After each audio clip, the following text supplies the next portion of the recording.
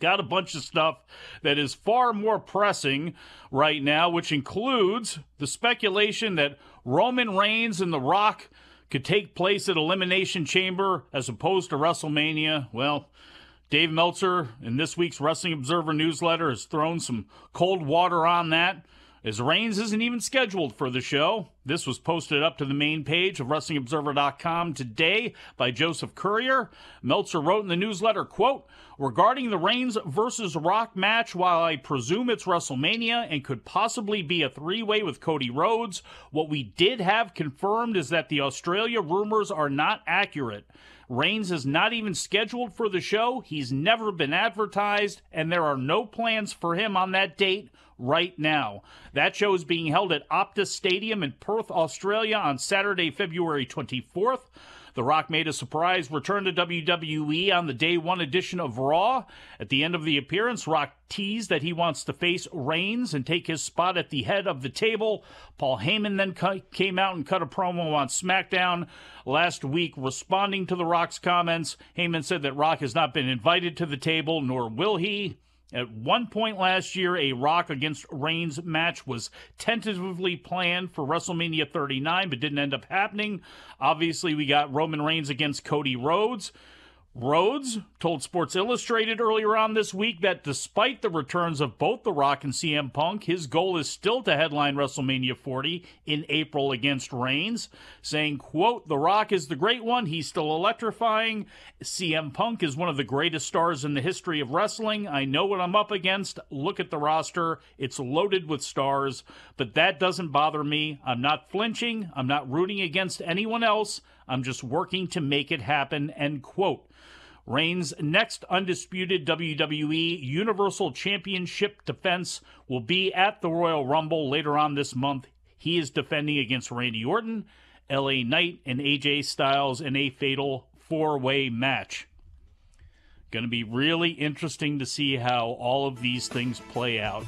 There's a lot going on in that universe right now, especially when you throw in the names of CM Punk and Seth Rollins and Drew McIntyre and Money in the Bank briefcase holder Damian Priest. But a lot going on there. Still got a lot to go on this show. We'll be back, Wrestling Observer Live. Back on the show, Mike Sempervive here with you, Wrestling Observer Live. WWE SmackDown tonight live on Fox from the Pinnacle Bank Arena in Lincoln, Nebraska. I don't know if Roman Reigns is going to be there. I assume Paul Heyman is going to be there at the very least. I know Bayley is going to be there because she's going to be wrestling Bianca Belair. Cameron Grimes is going to be wrestling Grayson Waller. And then we get the match that I'd like to see, and how a lot of these SmackDowns have gone. We only have 4 or 5 matches. You know, one usually gets over 20 minutes. Give that 20 minutes to the LWO, Cruz del Toro and Joaquin Wilde against the other LWO, the Legado World Order, Angel Garza and Humberto Carrillo with Santos Escobar in their corner. I'm hoping this is a standout match. I like both of those teams a lot. You know, I was so happy to see Imperium in there, and it's like, okay, maybe they're doing something, you know, with Kofi teaming up with Jay. Maybe we'll get a little series with them and Imperium for a while. We'll get to see Giovanni Vinci show off on the main roster. He really hasn't had a chance to do that at all yet, and he gets knocked loopy and gets knocked out, and he's out of there. You know, one thing, too, and I just want to take it back to all the drama that's taking place right now around the both world championship scenes in WWE and what the main events might be for night 1 and night 2 of WrestleMania. You know, Roman Reigns wrestling on both nights, I mean, I guess that is possible, but I'm interested in what's going to happen with Seth's title and if he even makes it to WrestleMania with it.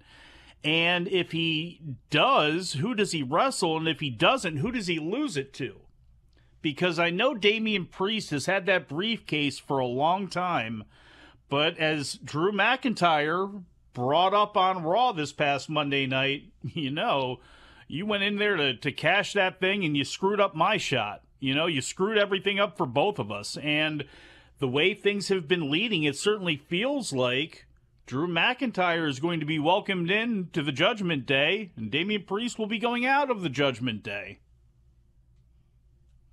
Does Drew screw over Damian Priest in his attempt to cash in the briefcase? Or does he beat Damian Priest for the briefcase and go on and try to cash it in himself? I would assume that he's going to screw up Damian Priest. But then in that case, if that happens before Mania, well, then who does Seth face? Is it Cody Rhodes?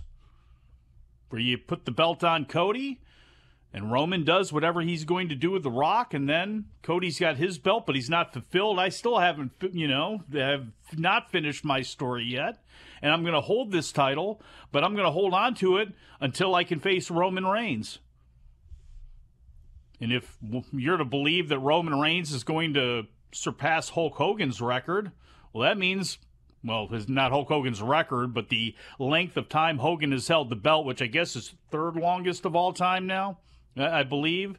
If it's, it would definitely be Bruno first, and I guess it would be Backlund second at that point, and then Hogan. Well, if that's the case, and Roman's got to hold it to Mania of next year in all likelihood, right? I don't know. It's interesting, though, how they're going to try to move all these pieces around and how happy everybody's going to be by the time the thing is over.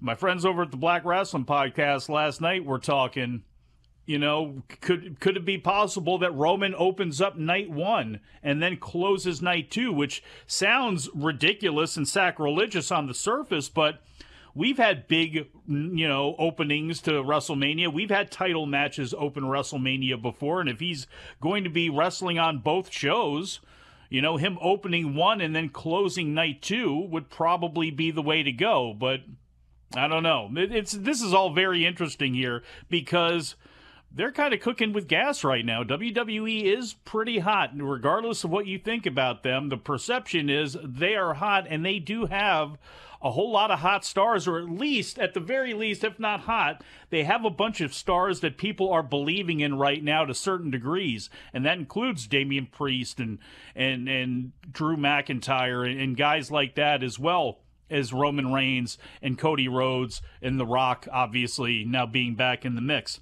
Orange sold the knee, which is, he got attacked. I don't remember him getting attacked. Matt Menard on Dynamite. said he was attacked the night before, which would have been ROH. So it's probably ROH. Are you smoking or what's happening here? I know, what the fuck What is happening? I have no Bro. clue. What is this? Dude.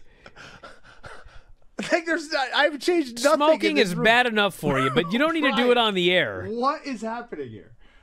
God. I'm glad I'm not the only one experiencing this. Did you die? I've ascended? Yeah. I don't know. And it looks like it's changing colors, too, which is weird. It's going from red to blue. What the hell's flashing? I don't know, man. Yeah, everyone's saying, shut your lines, dude. They're completely closed. Oh, my God. Maybe open them. What is... There we go. The sun moved? Well, yeah, the sun... Actually, the... No! Oh. Okay. The sun will continue to move, and then we'll be able to see again. We then had Abaddon take on Trish Adora. Hey guys, did you love this clip? If so, you should join our channel. Just hit the join button, and you'll have full access to every single show that we do. Wrestling Observer Live, Wrestling Observer Radio, The Brian and Vinny Show, all of them in full HD, full length, plus archives of all of your favorite shows. Click join today and don't miss out.